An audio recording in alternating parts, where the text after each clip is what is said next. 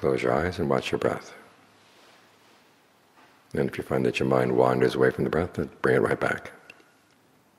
Keep at it. Remind yourself you're doing good work here, getting the mind under your control. And you're keeping it focused on something good, something that gives nourishment both to the heart and to the mind. Because as the mind goes running around, the heart gets dragged along with it. And both of them need time to settle down, to be at peace, in order to maintain their health and maintain their goodness. There's a Thai term, nam chai. Literally it means heart juice or heart water. But what it actually means is the quality of the heart that is happy to help other people. That's generous, doesn't want to harm anybody, wants to go out of their way, really happy to go out of their way. And this is an important part of the practice. Sometimes we read about Buddhist wisdom and it sounds like it's all about the brain figuring things out.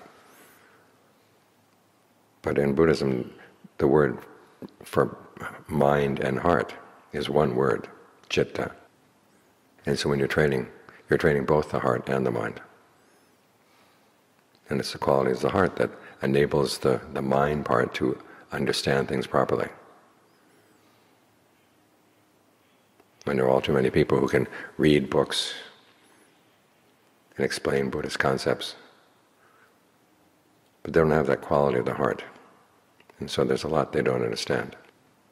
And so when we come and practice generosity, practice virtue, meditate on thoughts of goodwill, we're developing the heart juice, the good part of the heart, that will sustain us as we practice. And it's in developing these things that we actually learn a lot about the power of the mind to shape its environment, not only into the future, but also right here, right now. Power of the heart to make the changes. So it's good that we're training these parts of the heart through our generosity, through our virtue, and through developing thoughts of goodwill, goodwill for all beings everywhere. May they all understand the causes for true happiness and be willing and able to act on them. What this means is that you're not saying, well, may you be happy doing whatever you're doing. If people are robbing banks, people being corrupt, people doing horrible things to other people, may they stop. May they see the error of their ways and stop. And start developing good qualities on their part too. And this is a thought you can have for anybody. Is the people already good? Okay, may they continue in their goodness. Then you look at yourself. If there's anything that you're doing that's not skillful, you should be happy to learn how to let go of it, change your habits. As for your good habits, try to encourage them.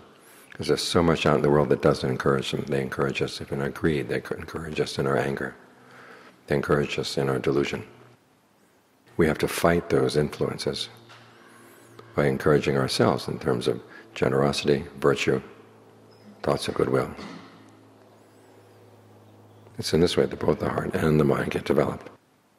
And it's when they get developed together that the development is all around and complete.